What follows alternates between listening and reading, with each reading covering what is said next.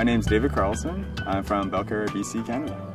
Before the dual degree program, before my first year at Simon Fraser University, I was the athletic guy. I was a football guy. I was on the rugby team at school, played community football for 7 years because it sounded like a once-in-a-lifetime opportunity, and I was absolutely correct. It was an absolutely amazing experience.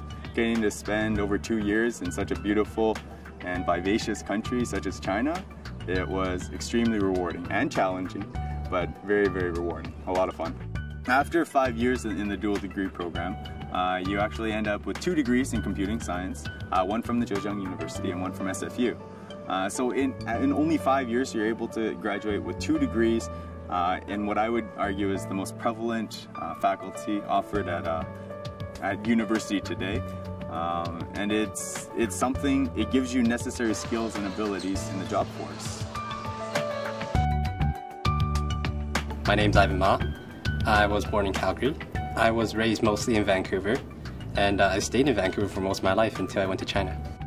Essentially, what convinced me to go was, it was different.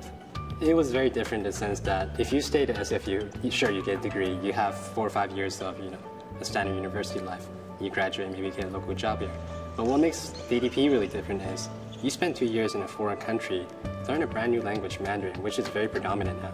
Anywhere you go, you probably find a Chinese person, and by going to China and having to be able to speak Mandarin, you open up tons of new doors and opportunities.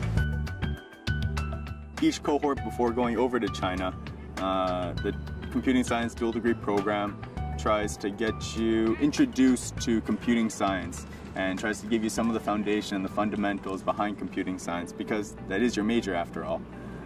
But then at the same time, simultaneously give you the language skills necessary to exceed over there.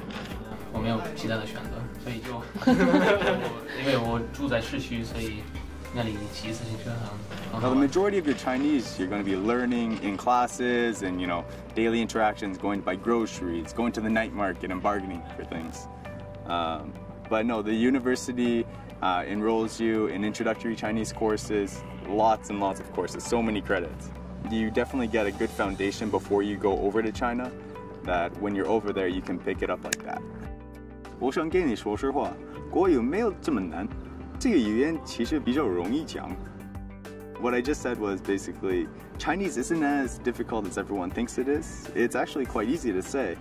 And when you're in the dual degree program, you're over there for such an extended period of time that you're really able to understand some of the logic and the culture of China that aids you in being able to speak all the pronunciations and the tones correctly. So. Hi, my name is Alicia Jamal. I am part of SFU's dual degree program in computing sciences. Say hello to Hangzhou, the city of romance. Hangzhou is known to be one of China's most beautiful, colorful, and elegant cities. Hangzhou is famous for the West Lake, where Zhejiang University is located. Zhejiang University is known to be one of China's top 3 universities, and is also known to be as the Cambridge of the East. I have made many friends here at this university, both with the local students and the international students. I have met people from Australia, Afghanistan, Pakistan, Spain, and many other countries. And it is lovely to see all these new people. I love China. China is a great country, so I mean the opportunity to go over there and work over there is something that very much so appeals to me. During the first interview, the interviewer, the first thing he said to me when I sat down was, "You have a very interesting resume." And he pointed out that the fact that I went to China, it was a lot different from all the other candidates that's been before me.